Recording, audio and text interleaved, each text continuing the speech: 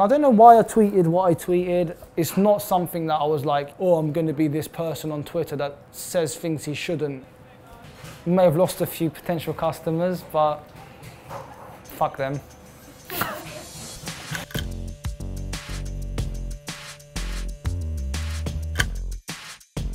I'm Farhat Direk. I am co-owner of Mangal 2, together with my father. Been coming to the restaurant on and off since I was 11, really.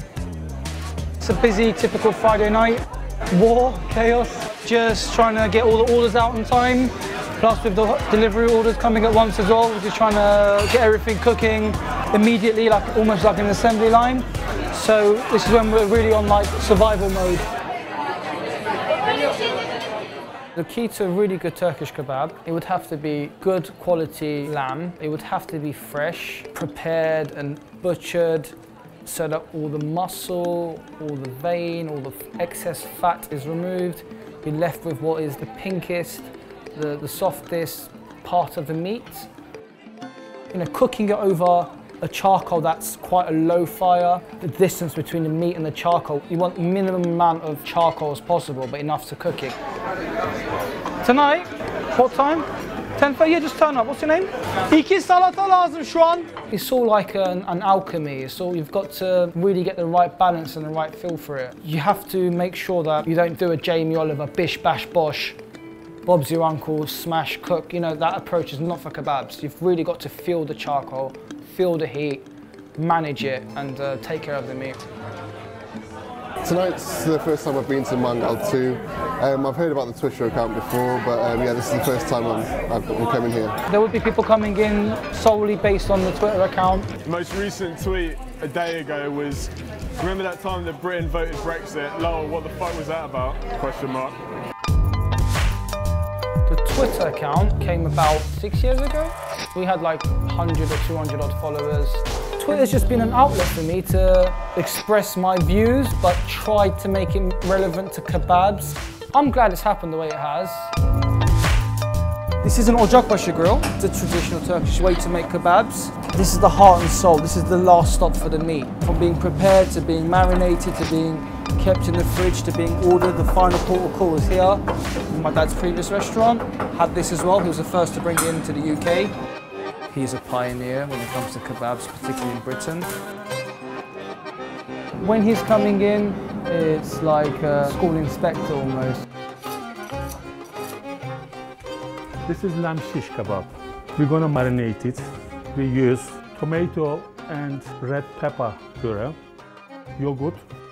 Yogurt is made tasty and soft. Some salt and some black pepper. 2 or 3 spoons vegetable oils. Then we're gonna mix it. Here's the fun part. It's his recipe, one he's been using for 30 years? More than 30 years.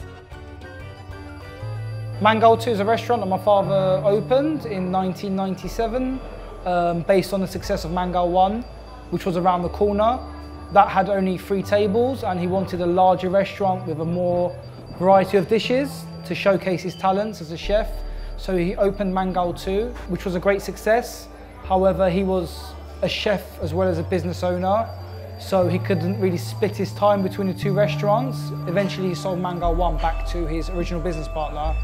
We've kept Mangal 2 ever since.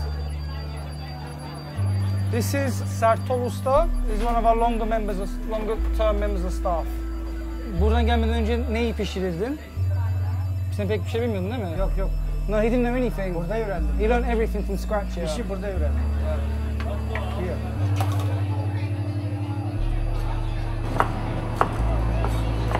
The restaurant for me was mainly a place where I could spend time with my father because of the anti-social hours of the restaurant. It was more like a bonding process between my father and I. He worked 7 days a week, prepping, grilling, running the restaurant. It was very hands-on. I mean, it's only when you're a bit older that you realise, wow, he actually built this from scratch, which seems very impossible and difficult for someone from my generation to achieve.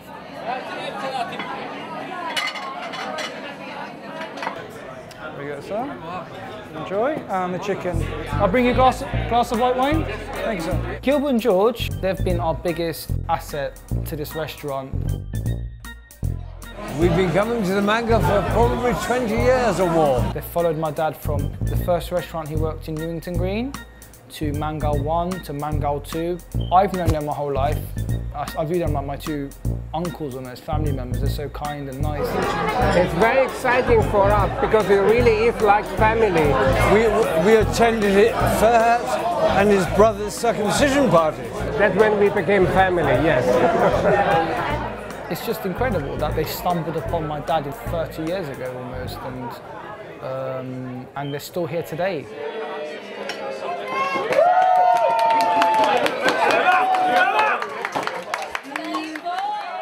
As a kid, I was mainly focused on the kitchen, so I'd go downstairs and whenever there was an order of like pan-fried liver, pan-fried chicken or kidneys, I'd actually be the one cooking it as an 11-year-old, which always I found funny because the customer wouldn't know that, and maybe I shouldn't say that on camera, but I'd be like adding the spices and the flour and frying it, and I found that exciting, and I was really proud of the fact that, oh my God, they're paying money to eat what I've cooked sort of thing. I liked working, you know, and my dad would give me like £10 a day or £20 a day. I'd just save my money and just buy like Master System games, N64 games and stuff. I thought I was really cool for doing that at the time, but yeah. Being Turkish back then for me was a bit of a burden in that you don't fit in and you're kind of ashamed of who you are. You're ashamed that your name is Ferhat rather than Jack or John or Mike, or you're kind of made to feel ashamed that your mum doesn't speak good English, your dad doesn't speak good English, and you really, you know, you really feel that growing up. That's been a constant sort of internal battle for me. But then, as I became older, that became my strength, being Turkish and having like a lot of, you know, family here and a community here that I could rely upon. Having a business here became my main strength in life. My son, Zeki, he just saw his granddad at the grill and trying to go near him. Looking at my dad, I knew that because he was so hands-on, it's no coincidence that he works 7 days a week, prepping, grilling. And even when he's at home and he's got time off, he just likes getting everyone together. Yeah, so we'll have family barbecues and he'll just cook and cook and cook. But he won't actually eat at the end of it. Yeah. He gets more pleasure from watching people. Yeah, I don't think he likes eating the cold meat the next day. Exactly. What's Dada doing? What's Dada doing? If as a family we argue, it's about the restaurant. If as a family we come together, it's through the restaurant. It's like the spine that holds it together, and it's all we've known as a family. And I just want to keep that going. My father brought so much into this industry. I can comfortably say that he is the king of kebabs. I'm not saying that. I mean, if there was such a royal title, he's the king of it, I'm just Charles, waiting for the throne. No, he's very good. King is my son.